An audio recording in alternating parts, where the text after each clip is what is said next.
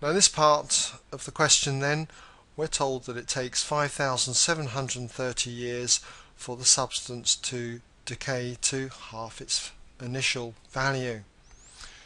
So what does that mean? Well, it means that when t equals 5,730, remember t is measured in years, then we know that the number of atoms initially was 1,000 from part A, and so for it to decay to half, we're looking for R to be 500.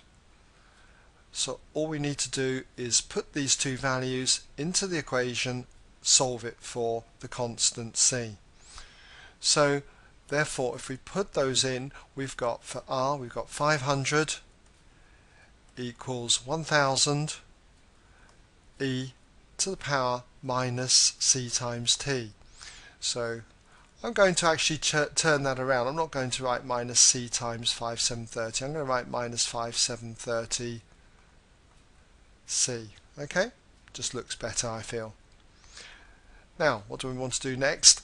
Need to get rid of this 1000, so I'm going to divide both sides by 1000. So we'd have 500 divided by 1000, which is a half, or 0.5, and that's going to leave me with e to the power minus 5730 c. So next, to get to c, I need to take natural logs of both sides. So we have the natural log of the left hand side, 0.5, equals the natural log of e to the minus 5730 c. Now, by the power rule of logs, I can bring this value out to the front. So I can think of this as minus 5730 c multiplied by the natural log of e. Now the natural log of e is 1, so that means that I've got the natural log of 0.5 equals minus 5730 c. You might have known to go from here straight down to this result here. That's fine, okay? And miss out these stages. It's a standard result, so you could go then from there to there. Okay, to get to C now, all I need to do is to divide both sides by minus 5730.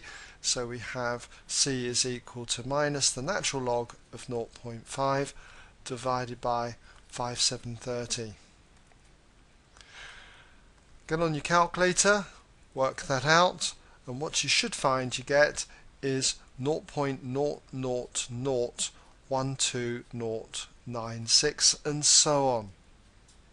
Now we're asked to give C to three significant figures, so that means that therefore C equals 0.000121. Put in the accuracy then to 3 sig figs. I'll just write 3SF for short. Alright? Okay, well that brings us now to the end of this part of the question.